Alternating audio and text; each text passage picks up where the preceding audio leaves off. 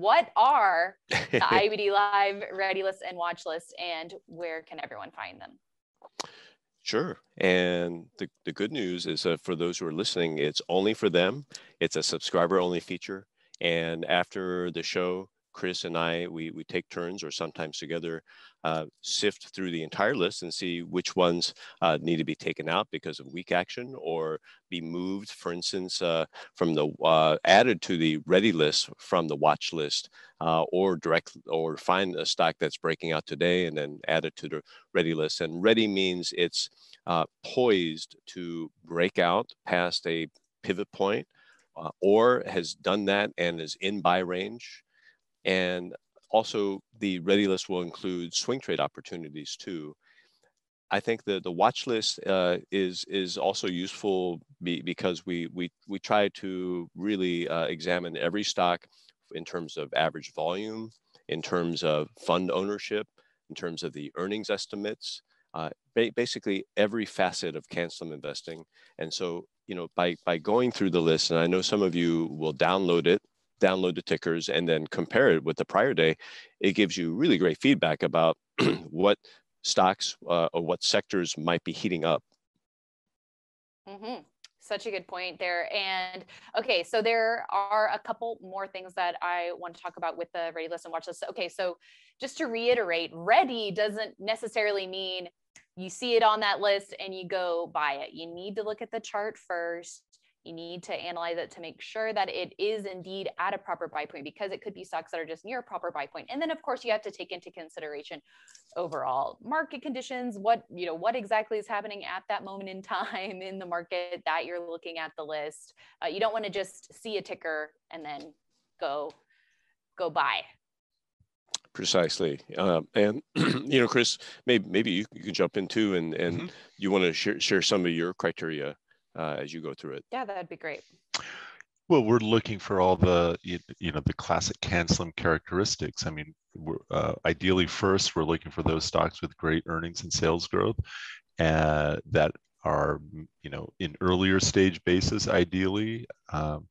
And then, showing some interesting technical action. Either they're getting near a conventional buy point or maybe an early buy point, pulling back in the handle, pulling back to a moving average, things like that.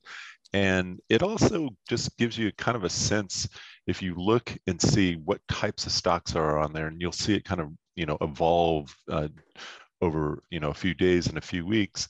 And it does give you a sense of what's happening in the market, because all of a sudden you'll see all sorts of, let's say, housing stocks start coming on the ready list. Well, right now there's only really one Lennar that's looking good, but it will, if that group really starts improving, you'll see more appear. So there's a lot of ways to use it, not just finding the individual stocks, but it also gives you a sense of what's going on in the market. And then what about for people who are saying, well, this comes out kind of towards the end of the day? How would you use it, Chris, if you get the list at the end of the trading day? Seems like, after the session's over, that could be part of your sort of evening routine or maybe pre-market routine. Well, that's how I use it.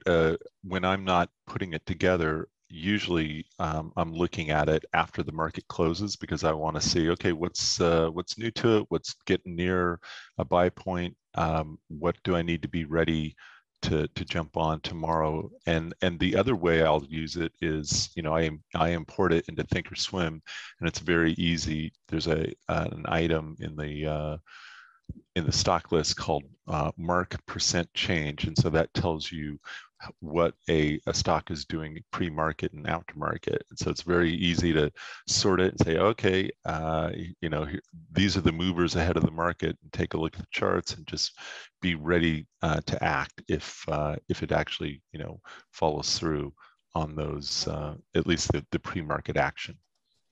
Right. And Arusha, while we would love to make this list available for everyone in MarketSmith, there are some, things that we need to figure out, because it's only available to IBD Live subscribers, not all of MarketSmith subscribers. So for now, at least, you can import the list manually. So Arusha, let's walk everyone through how to do this. So I typed in investors.com/IBD live.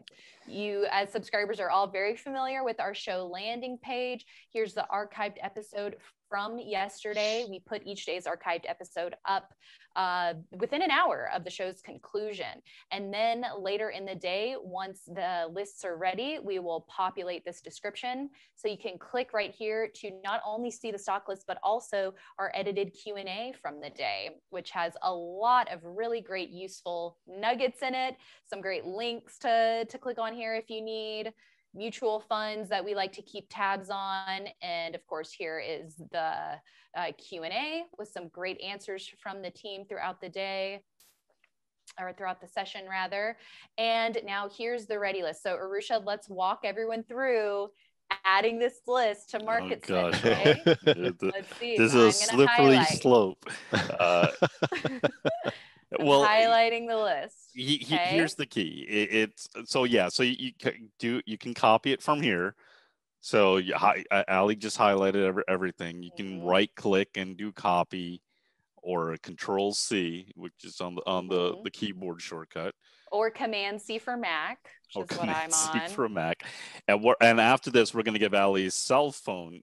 So when people have questions, they'll call her and not the team, because they're going to be very upset. Now we are in markets. I'm trying to save the team before time. This, here's what I generally prefer to do, because it gets a little tricky sometimes. It might work for going from the IBD web page here, but sometimes it gets a little tricky just when you're on web pages, because they do have other taggings and all that stuff that can interfere with the MarketSmith platform, and it won't paste it well.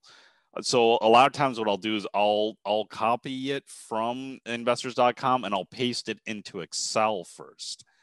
And then from Excel, then I'll highlight the columns, the symbol column, and then paste it. But let's see if it works here. Let's Ali. pretend I did that. Let's for time's time's sake. Yeah. So then we open the bottom panel, new I think list. we sacrificed time's sake a long time ago.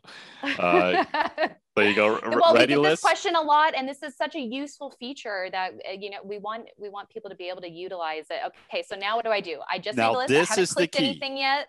Yeah, this is the key. This is the key. You want to left click somewhere on that white space there, because a lot of times the cursor will go in that little symbol box. We don't want that. You don't want it. You want to get the focus off of that symbol box point, and just left click somewhere on the white space. Okay, you left click. There. Now do Control V if you're on a PC, or Command V if you're on a Mac. We did it. Okay, so that is how you get it into MarketSmith. That was easy.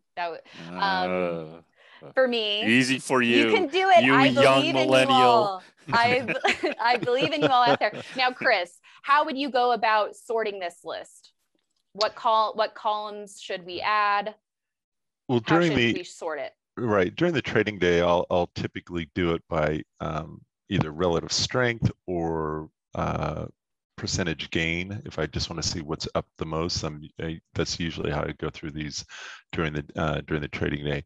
During after hours, it's whatever.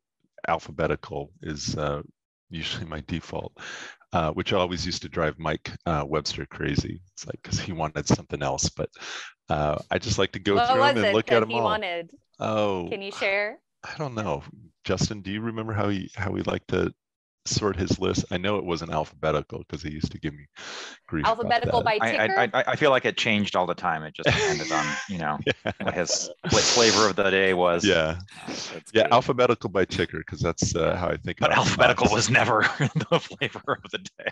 Yeah, exactly. So and then just go through them and look for things that catch my eye and that are that I've been watching, and I want to be prepared if they do start moving. And I'm not just looking for the conventional buy points. If we're looking, a lot of times we put them on before because there might be an early buy point setting up, or they may be extended, but they're coming back into the to the 21-day or maybe the 50-day or 10-week. So there's lots of reasons that these stocks could be on there. Okay. And then, Arusha, we have a question about updating the list every day. What would be the best way to update the list? You could do the same thing. Yeah, you just copy it, and then when you scroll all the way, no, you don't have to create a new one. Well, yeah, actually, if you want to make sure that the old stocks are deleted from it, yeah, I guess you would have to do a new list, call it right, delete this one, and then do a new one.